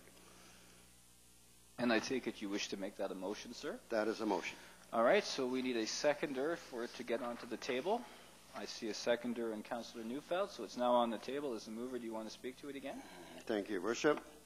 As I mentioned before, I've been trying to eliminate this program for over 6 years, and it hasn't worked to this date. I have found that most municipalities have done away with this program, in fact, many years ago. And we continue to give this money out, and it's not the matter of the $5,000. Over the 6 years, we've given out $30,000. And I can go on from there, where we've spent $145,000 over those 6 years from our constituency fund. And I can go on further from there, where we spend a small fortune on subsidies. Just to mention a few, the PCC building at $1.5 million. This is really deficit financing. To balance a budget we are mandated to do, we have to raise taxes, and over the last 6 years, we've raised them about 15%. And we're looking at a raise again this year. I don't think this is sustainable, and I think sooner or later we have to do away with some of these giveaway money situations that people come on a weekly basis for. I know our PQ News tells me we have to spend money to make money, but at the end of the day, we will be no better off than the school boards, ferry services, and the postal services, because eventually we're going to have to answer the bill, and we won't have the money to do this, and I think it's time to start now. We continue to kick this same can down the road, and as we do so, I think the end of the road will come sooner or later. So I think we should be doing away with this. The groups that come for this money, they want $300, $400, $500. And I can assure you, if the groups are worthwhile at all, they'll be able to raise that money on their own. It's not that I'm against any of these organizations. I just think that the people who benefit the most are the business people, and they're the ones that maybe should sponsor and put up the money to bring business into the town. The guy that lives up at the end of Hearst Street, he couldn't care less about what these organizations do, because he doesn't gain anything directly from it. And I have a huge support in this issue. Most people that I talk to, in fact every person I talk to, really gets upset when we give money out on a weekly basis here at council meetings. So I think we should be saving our money as every which way and putting it into infrastructure. Just as we mentioned tonight, sewer's up 6%, water's up 4%, and we can no longer be just giving away money. At the end of the day, it's going to cost us. And I think other communities have seen this. We've got an advisory committee that we put in charge of cutting back on our permissive taxes, and they did. So that was an initiative that we gave them. We've given them another initiative to raise money so we can have more revenues. And at the same time, we keep giving money away to organizations that come and make a presentation. So I would like council to really consider this and get rid of this grant and aid program. Thank you. All right, thank you, Councillor Greir. So as the seconder, I'll give you the next opportunity, Councillor Neufeld. Thanks very much, Your Worship. Knowing that this was coming forward, I actually had a discussion with the Beach Fest Society, and we were talking about the possible implication for them. As to whether they come forward with a request for money, I don't know. That's going to be their decision to make. But I did advise them that money was becoming scarcer, and that I would probably be seconding a motion that Councillor Greir has actually just put forward. So I look at it and I think about the fact that we have organizations within the community that are worthwhile, that should be supported, and I don't disagree with the concept of helping your neighbor. But as Councillor Greir has suggested, we also have to be responsible to the larger community that pays our salary and also asks us to make decisions on their behalf. And I don't know whether or not the grants and aid program is worthwhile. And I look at it and I think of the costs that Councillor Greir has put forward. And I think that he may have some very legitimate points with respect to these events will benefit us. They're also benefiting the community at large, but they're also benefiting shopkeepers. They're benefiting the owners of establishments within the community. And, possibly it's a case that they should be supporting, those entrepreneurs should be supporting the events as they occur. The situation with some of them that are charitable organizations, that one that came into us 2 weeks ago, I in fact did support. But again, if we're going to do it on a carte blanche basis, then we remove grants and aid.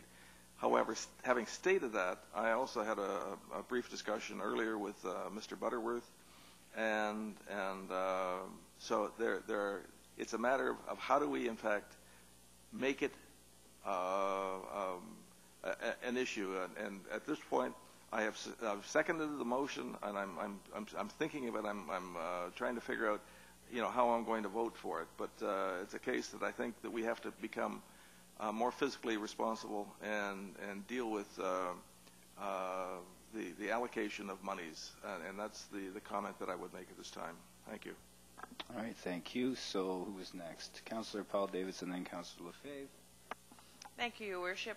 I have to respond to a few things that Councillor Greir said. First of all, the guy up on Hearst Street who doesn't gain anything from these events or their organizations, I would beg to differ with that. I think that everybody in this city will benefit from or has benefit from these organizations and the events that they put on, if not directly, then certainly indirectly. How about pride of community? How about the services and the structures that continue to be added that are not coming on taxpayers' backsides? How about the social wellness of a community? How about celebration of our own cultures? In response to the suggestion that the businesses should be kicking in instead of the city, believe me, the businesses of the city of Parksville get hit on a daily basis, and they do contribute big times to the organizations and the volunteer events that are put on. I would say that we should, before we jump the gun about discontinuing any grant and aid program or any kind of financial assistance that we give to our volunteer organizations, I'd like to put the question out there. Imagine the cost of running these organizations or putting on these events without the volunteers who put in the hours and hours. Imagine a community without these events and these organizations. Thank you. Councillor Lefebvre. Thank you, Your Worship. And I guess the problem I'm having, I've been on council now for 12 years, and I've got a bad cold to top it all off. And Councillor Greir, as he mentioned in his opening statement, he's brought this forward now, 6 times, 7 times? It's always been defeated. And Councillor Greir says he hears from all of these people in town that want us to cancel grants and aid. I've never had anybody come to me and say cancel grants and aid.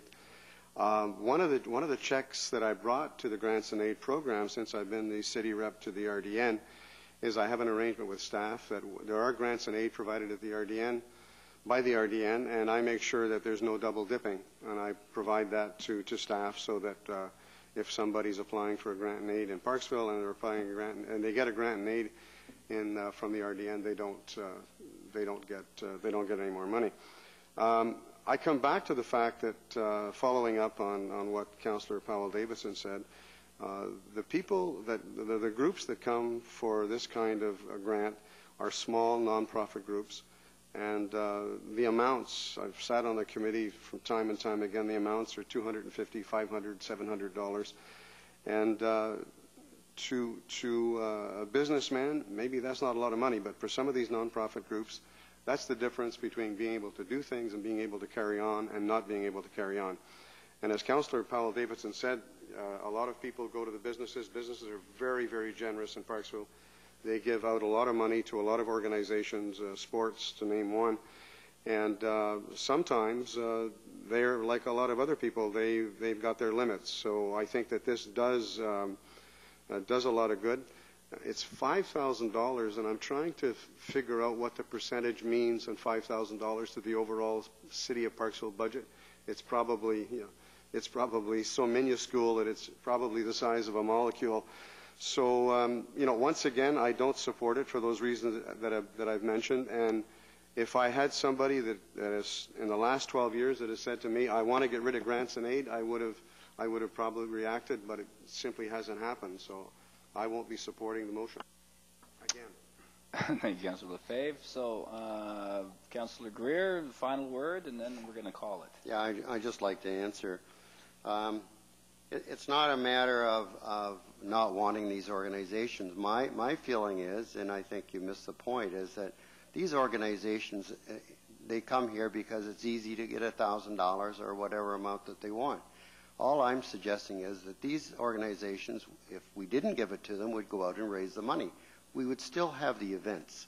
We'd still have these organizations doing things. And as I've mentioned before, I've raised hundreds of thousands of dollars because I've been involved in so many groups, and I've never once gone to the city for money because I've always been able to raise the money. And you're right, the business people do get hit up. I've gone to business people in this town, and they tell me I'm the fifth guy in the door this morning looking for money. However, I usually get the money. But anyways, it's not a matter of these organizations not existing. They will exist, but we just make it too easy for them. And it's not just 5,000. As I said, it's 30,000 over the last 5 years. And I think people do understand. The reason that you're not being asked about the grants and aid is because you've probably never brought the subject up. With all these things, I bring the subject up to a number of people, and I get the answer very clearly. So if you ask enough people, you'll get the answer that I've received. So anyways, I think it's worth considering, and I think as long as we're raising taxes and raising water rates and raising sewer rates, then we better cut some avenues in other areas. Thank you. All right, I think we've had a very good discussion, both sides of the fence on this, so let's call it. All those in favor of Councillor Greer's motion? All right, all those opposed? And that is defeated. Thank you. All right, so moving along then, I'm going to be going to the next person here that had an item for new business, and that was Councillor Powell. Thank you, Worship. I'd like to go back and make that motion that we discussed earlier for the water utility rates to direct staff, and maybe staff can fix this up, to direct staff to do a review of the water rates that were adopted on November 5th, 2012, to determine the percentage of water use that the residents pay versus commercial user paid. And do you want it that specific? Let me ask Mr. Manson here, or I'll ask Mr. Butterworth. At your direction, Mr. Manson?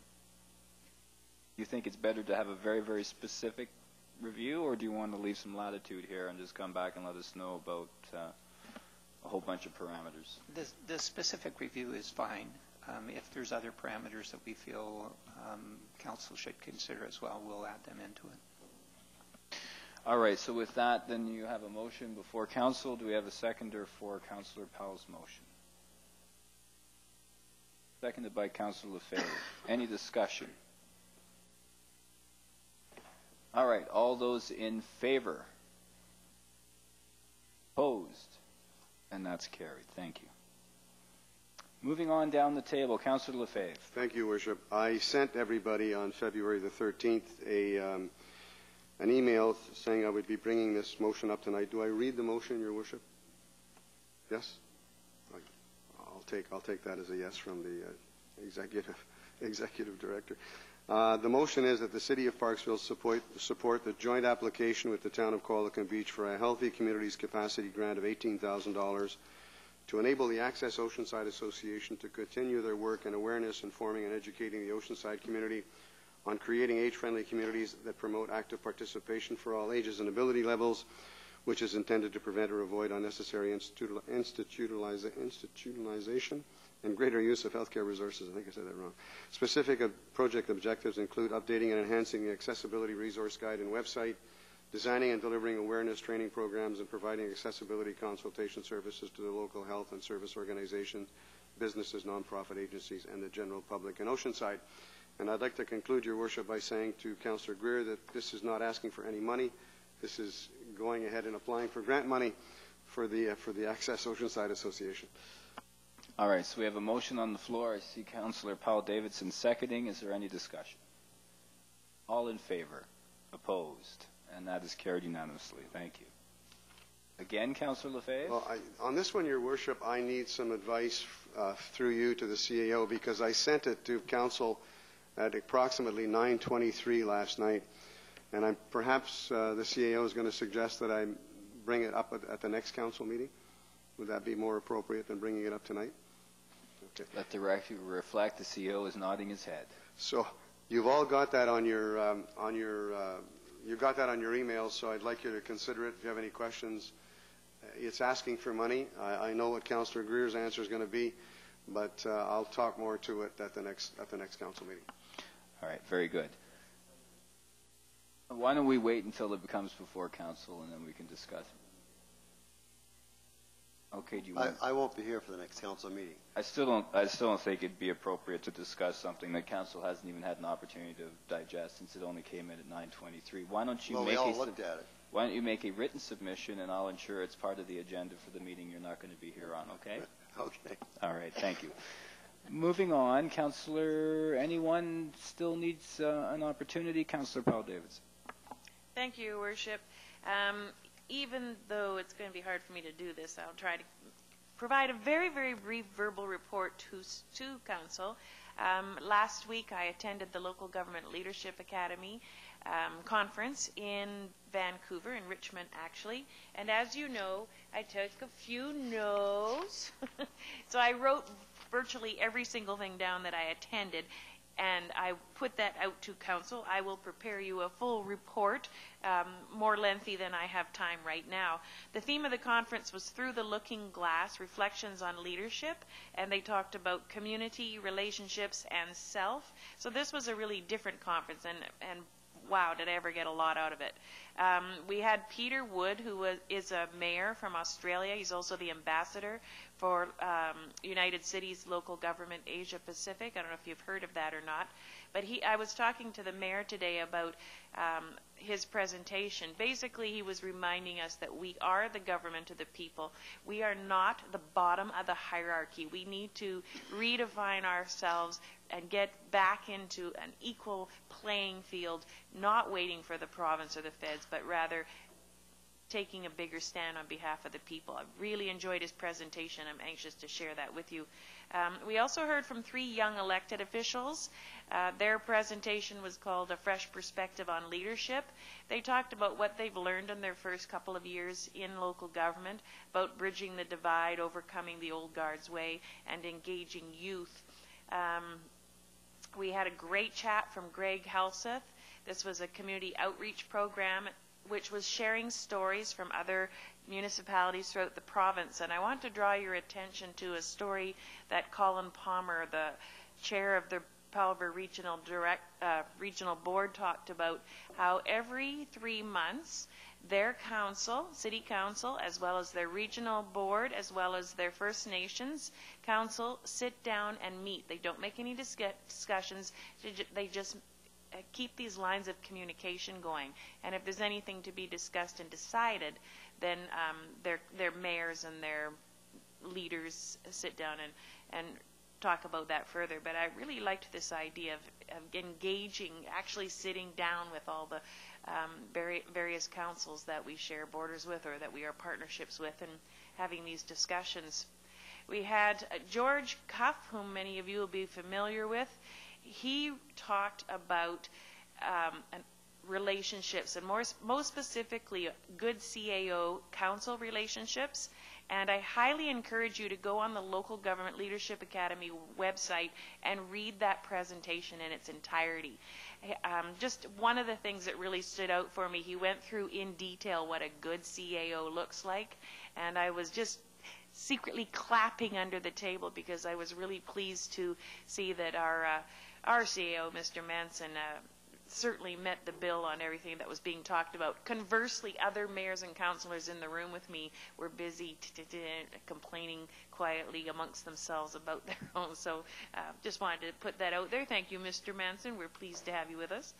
Dr. Paul Kershaw was a fascinating presenter, and actually our good doctor that was here earlier made reference to government not investing in younger people, and we are beginning to feel the effects.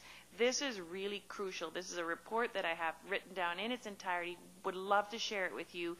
The amount of money that our governments, our senior governments, have invested in seniors is great. It's really done its job in reducing senior poverty.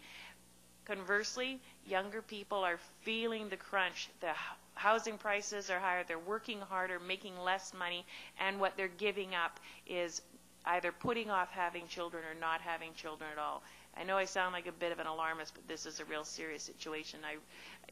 I think that goes back to the first presentation that we attended to, is getting that voice, working together with our fellow councillors throughout the province, fellow councils rather, and looking to get government to put more money into younger people. It's become a very serious issue, especially as we get more and more people moving into the senior categories in the very short years ahead of us.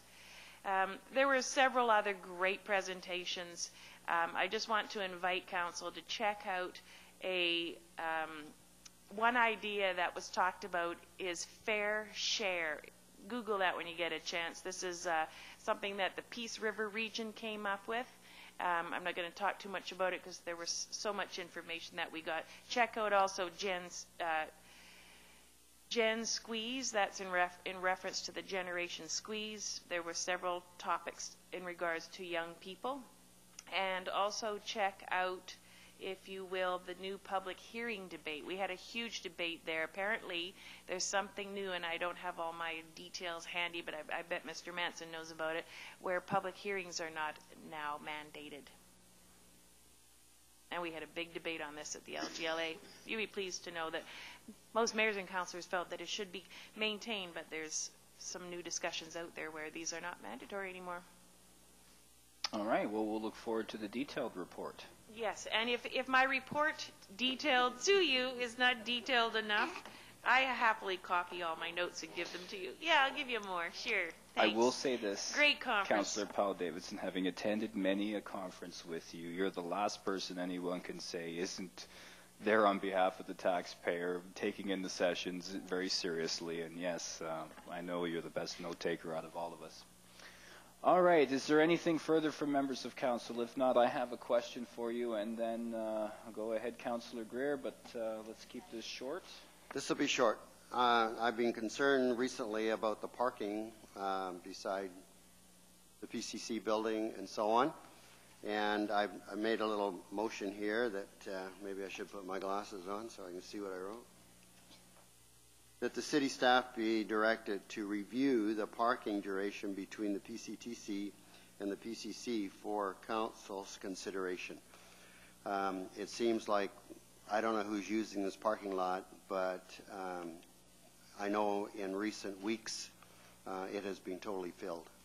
And I got the feeling that I don't know whether the school board's using it or who's using it, but somebody's parking there, and they're parking there most of the day. So if the city... And apparently we have, what, 70% of the say in that parking lot? Is that right, Fred? Mr. Manson? If I may, Your Worship. I'm sorry I woke you up there. We're in a joint venture relationship with the ownership of this building, ourselves, the school district, and Malaspina University College. Vancouver Island University. It shows you how dated I am. Anyway, we're about a 70% owner. The school district, I think, is around 22. The college is the other 8. So all I'm suggesting is that our staff do a review and see what's happening there. So you're asking essentially, could you reread that motion real quick, just so I'm clear? I didn't quite hear it entirely clearly. That the city staff be directed to review the parking duration between the PCTC and the PCC for council's consideration. Okay, so all right, that is a motion then on the floor. Is there a seconder for that motion? Seconded by Councillor Lefebvre. Maybe cough into your arm there. Is there any discussion on that now motion on the floor? All right, all in favor? Opposed? All right, that's carried. All right, we'll have a review, hopefully in time for your return, Councillor Greir. Good. No other members of council have any new business. I'm going to ask us in a moment to go into special business. Before I do, and in the interest of time, I was going to talk a little bit further on this, but I do need some direction from you as your mayor. And as I'm beholden to you, I have been, as some of you are aware, from being at a recent meeting, expressing some concern about not just ourselves here, obviously, but about the island as a whole, and about perhaps a need for a better voice to represent us here on Vancouver Island. And this comes not just of my own idea, but actually in some discussions that I've had with more than one fellow mayor. As council is aware, we are going to be hosting the Association of Vancouver Island Coastal Communities along with our partners in Qualicum Beach, and as host communities, we have some opportunity to speak to those individuals that are coming, and for anyone that may not know, that's essentially all of Vancouver Island and the Sunshine Coast. And I'm suggesting out there that it may be time for something along the lines of a mayor's caucus, or a group that can, in a very specific way, in a very simplified way, with one common voice and one common objective, in theory, be able to advance the cause of this island. I won't get into all the details about what was said in the meeting, because I think a number of you were there, and I believe there's an article that captures it quite well that'll be coming out in tomorrow's paper. However, I do want to hear from members of council if any of you have a serious concern with that conversation, because I don't want to reflect poorly upon any of you if indeed you do have concerns, or at least I'd like a majority support. Councillor Powell Davidson. Thank you, Your Worship, and I can't tell you how pleased I am to hear you bring that suggestion up. That's exactly what we were talking about at the LGLA last week with Peterwood, and I really want you to read my notes. I will read your notes, as I always do. And I also have to add, Your Worship, there were a few of us at that meeting where you spoke last week, and that was really, really impressive. And it's about time we started to get working together as an island, as an entity, and put some more power behind our voice. I'm absolutely all in favor for this. All right, well, that's good to hear. So I'm going to put you in the not concerned category. And go ahead, Councillor Powell. Thank you, Worship. I wasn't at the meeting where you spoke, but I did see it on Twitter, and I support you full-heartedly. I think we're missing out on Vancouver Island, and I don't think it's fair, and it's time that somebody stood up and said, you know what, we're over here. So I'm really glad that you did that. All right, very good. It's go ahead, Councillor Greir. Thank you, Your Worship. I certainly am in favor of that as well. I think there has to be a lot of pressure, not just a group of people or mayors, but I think some other important people maybe, but the pressure has to be put on big time, or else nothing's going to happen, because we are pretty well forgotten here. And I think the money that was given out in the federal budget, I wouldn't be surprised if it's all pretty well designated right now. So it's going to take some hard work and some real pressure to make things change. All right, thank you. So I feel I have that mandate. Go ahead, Councillor Lefebvre, and then we'll move on to special business. Thank you, Your Worship. I think that I am supportive. Some of the key issues for Parksville, tourism is a big industry for us, and with what's happening with the ferries, I think we have to get going on that, and because that's impacting on tourism. The other larger issues are infrastructure, and of course the thing that we've been talking about is the rail line, and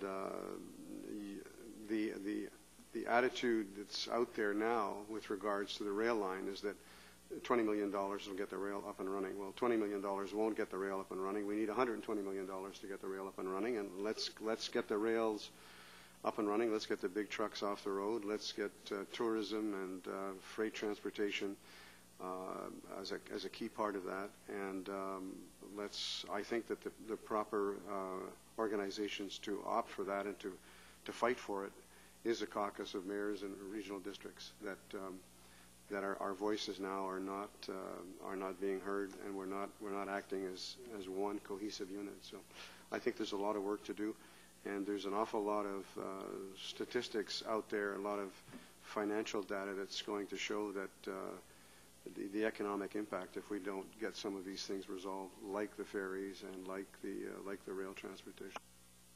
All right, thank you. Okay, let's move along then. We do have an item of special business this evening, and I'm going to need a mover and a seconder that pursuant to Section 91C of the Community Charter, Council proceed to a closed meeting to consider items related to labor. And do we have that? Moved by Councillor Morrison, seconded by Councillor Powell. All in favor? Opposed? Carried. Let's take a 5-minute bathroom outdoor fresh air break, and then we will come back.